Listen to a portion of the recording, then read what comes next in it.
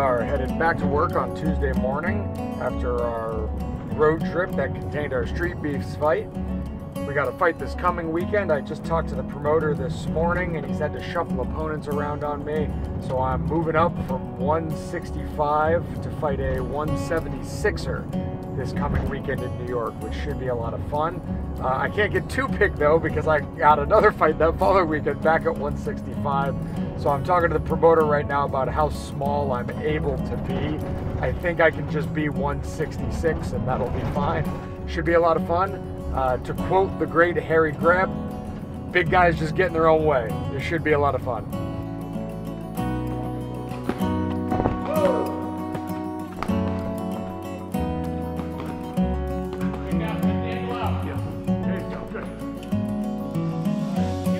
There you go. Move while you punch. Yeah. Perfect. Keep it going. That's taking advantage of that 60 seconds. He's doing great.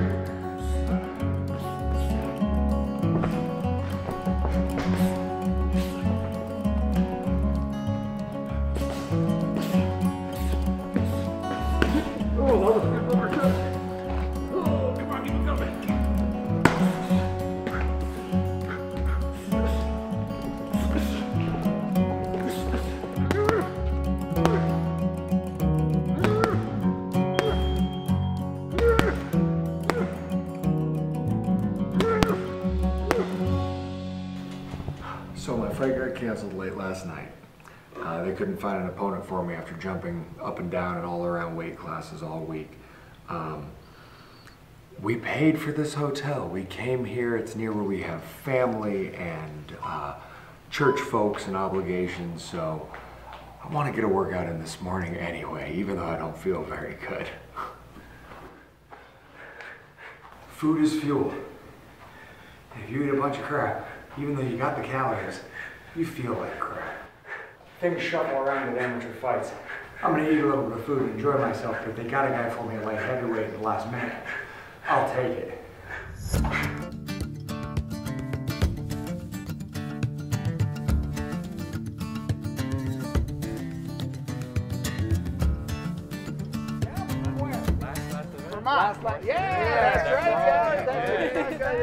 You guys all fighting today? My guy pulled out. Oh, my guy pulled out too? Buddy. You? Yeah. Good. Sweet. Wait. Awesome. Two weight classes up. Oh, I was gonna fight so I'm not mad. You got good defense? Yeah. Give me fun. I'll take it. Go in there and learn something. We got a Shots versus Saratoga matchup here. I like both of those teams. Nice. Great defense, Grant. Let's go.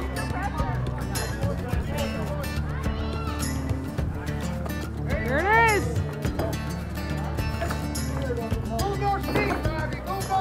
The kid looks great, and he's fighting 2 weight classes up. The kid looks great.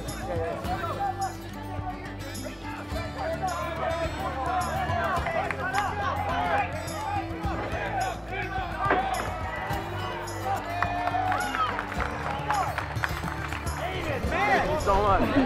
I'm having so much fun. I haven't been to an event where I wasn't coaching or fighting in years, so this is awesome.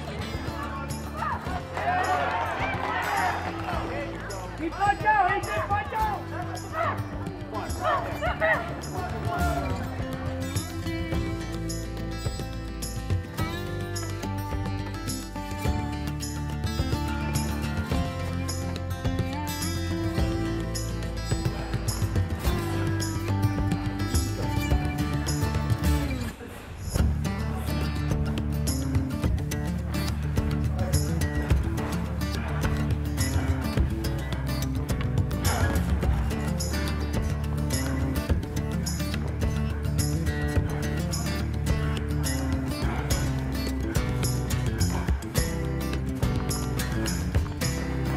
Cool, just finished up my last rounds doing defense drills before my fight on Saturday.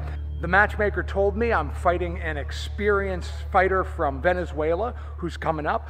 Usually, those South and Central American countries are game and fit and work the body and pressure. So I don't know if he fits that bill, but either way, I'm excited to get a different look and excited to mix it up with the man. Let's go, Jason. We were joking with him at the gym.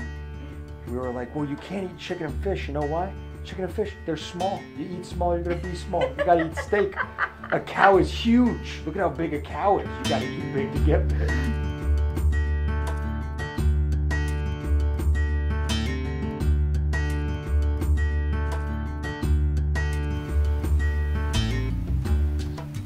Oh, did you feel that? I did. That was awesome. Wow. Yeah, the right shoulder feels astonishingly better. We survived another one. This is why the fighting's easy, because Kim stabs me right before it.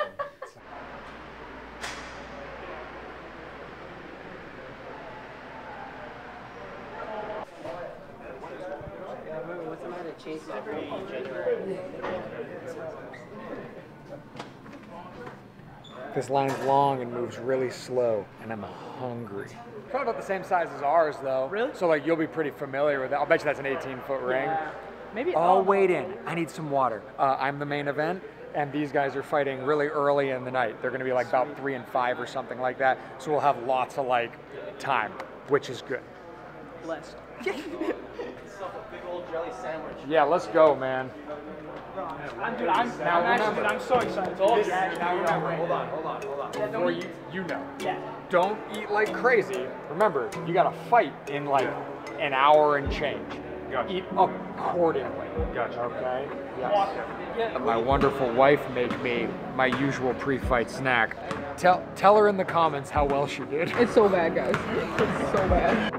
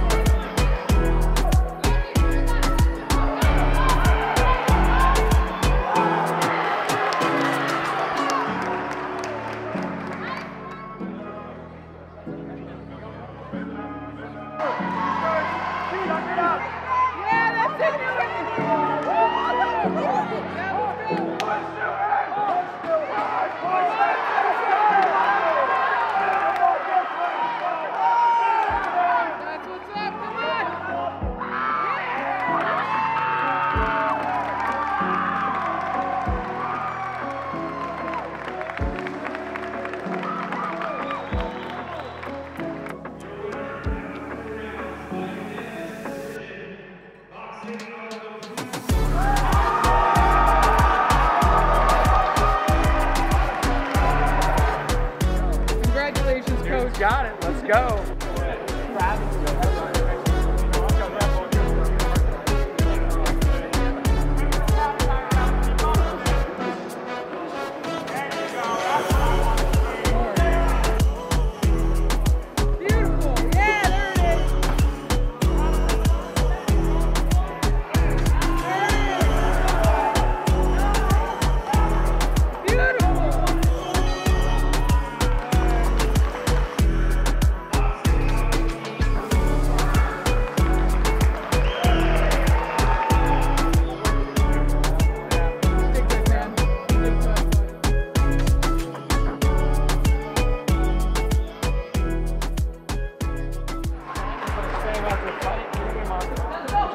Welcome to the fold. Yeah, That was man. your first adult novice fight. How cool is that?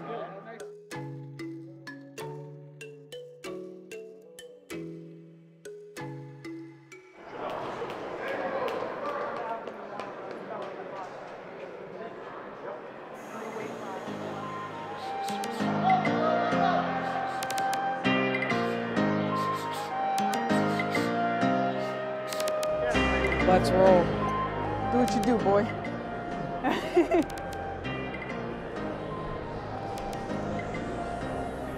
Right. Word.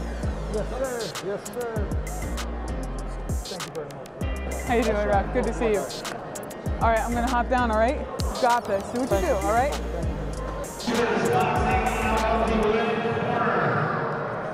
Representing the town, Jason.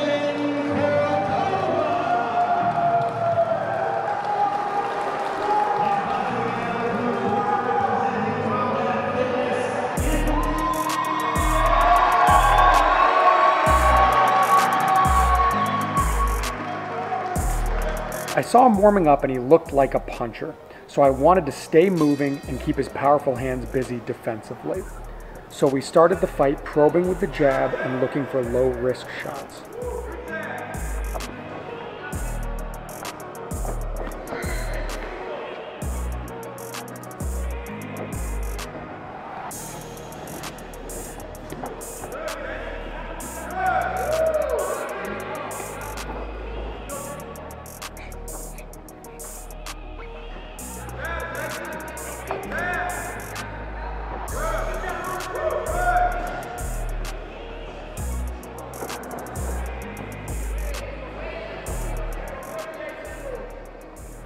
I started building off of the jab. When he pulled away, I'd land a long right hand, and when he tried to get under it, I'd catch him with the 6.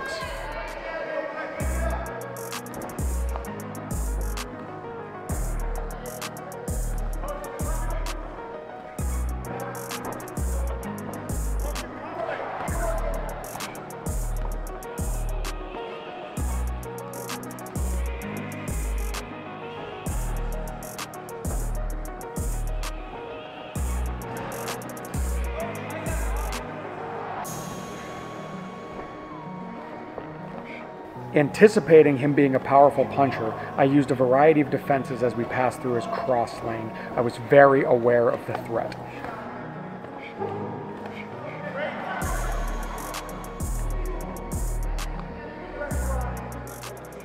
I walked when it was appropriate and I tried to pepper him with lots of little shots. I didn't want to let him rally. I wanted to make him feel like he was drowning so the fight would be easier late.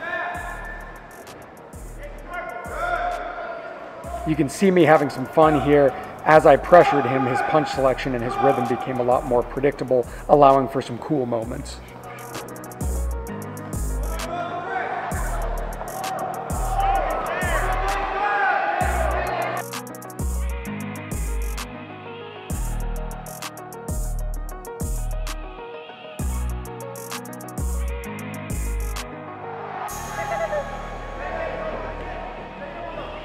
This jab was meant to blind him as I leapt in, so I wouldn't eat a right hand counter while I was airborne.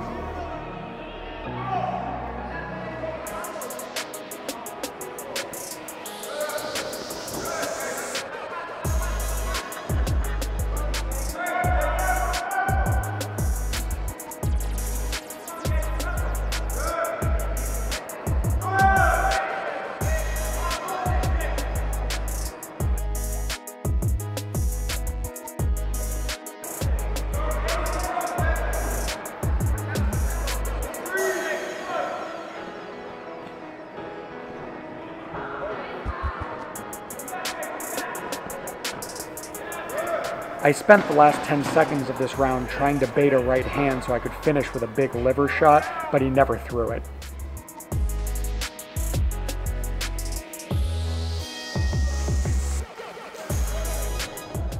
You look great. Gathering your feet just a littlest bit, but it looks beautiful. His feet are worse than mine, so Yep. I'm just walking him down. Yep. It looks really good. Yeah, Just I feel keep fine. doing that. Yep. He never has his feet under him Yeah. when he throws that right hand. Yep. Make So sure it you're doesn't breathing matter. when you're punching, even though he's not working your body, so it doesn't remind you. Just breathe. You gotta work the body a great. little bit this round. Okay. See if I can slow him down for Watch easy the third. hand. Watch the hand. That's I all. never throw a hard punch. Hands feel fine. Nice. Sweet. Nice job. Keep doing that. I got delicate hands. I know.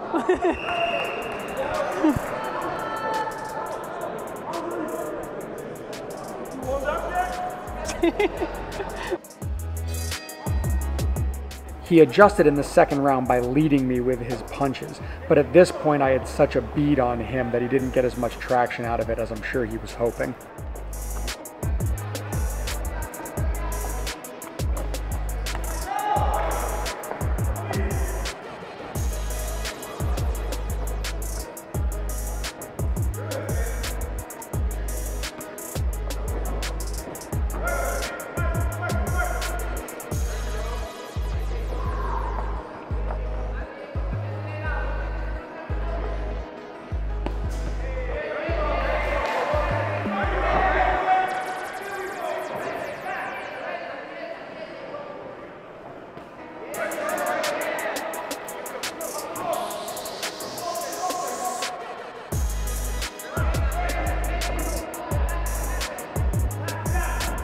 Knocked out his mouth guard, which let him get a break. Like and subscribe. Let's go.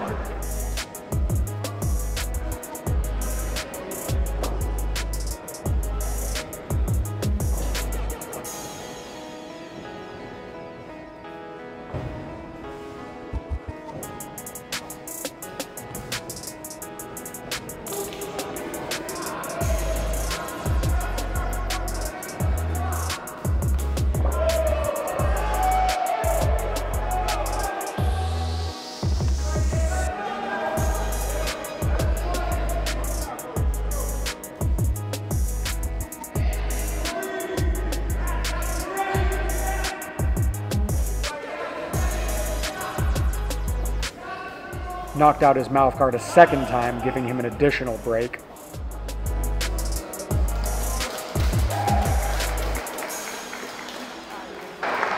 tired. That's why I keep spitting it out.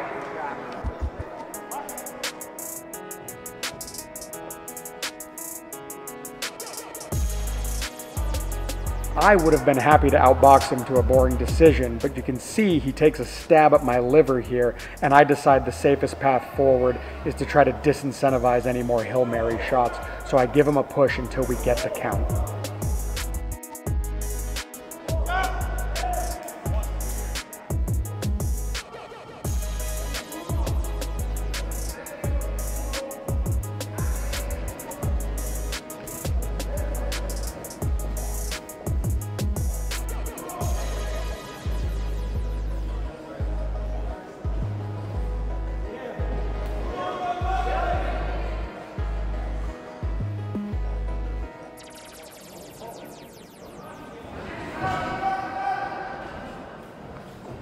You can tell he never really recovered from the count, and you can see I'm landing a variety of right hands on him at will, even as the bell rings.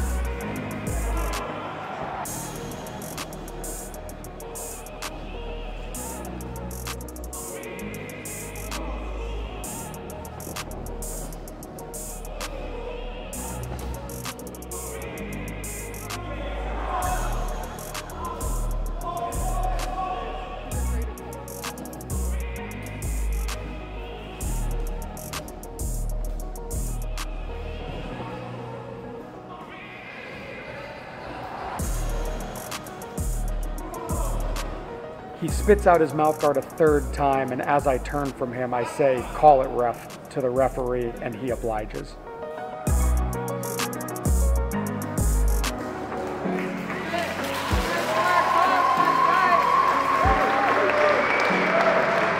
That's it.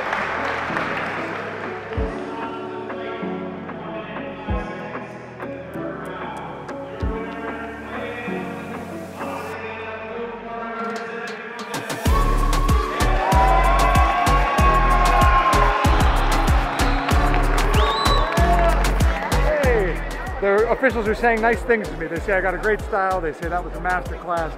That means a lot to me. I would tell them a coach has to be able to do the thing he asks his students to do.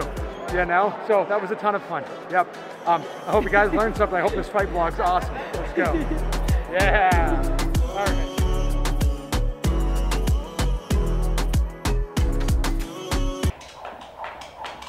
What was that squeaking noise? This? What happened? I don't know. Hey, why are you making all that noise, homie?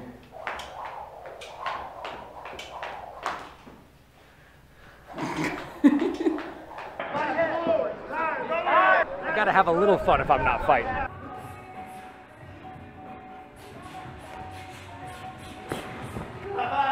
You got that, right? Yeah.